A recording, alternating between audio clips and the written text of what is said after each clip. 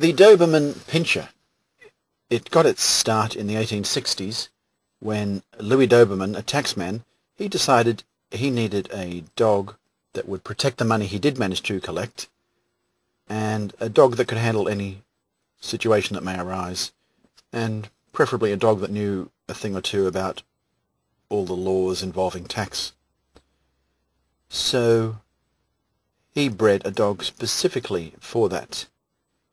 The Doberman actually contains Rottweiler, Thuringian Shepherd, Greyhound, Great Dane, Weimaraner, and German Short-Haired Shepherd.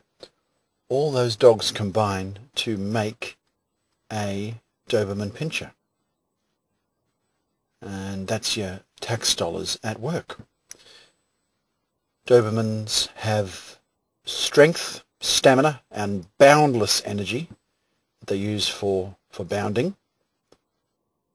They develop close relationships with people, but they can be stubborn. Anybody who comes into contact with a Doberman must be able to assert themselves so that the Doberman doesn't get the wrong idea that he or she is in charge.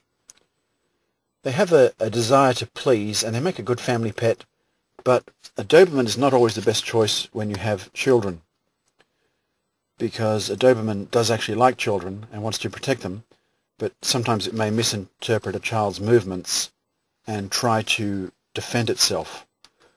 So that's something to watch out for. But mostly they are likable, lazy creatures. Did I say likable? I meant to say lovable. They are lovable, lazy creatures, and they can clown around and make you laugh with their antics. They are quite amazing dogs.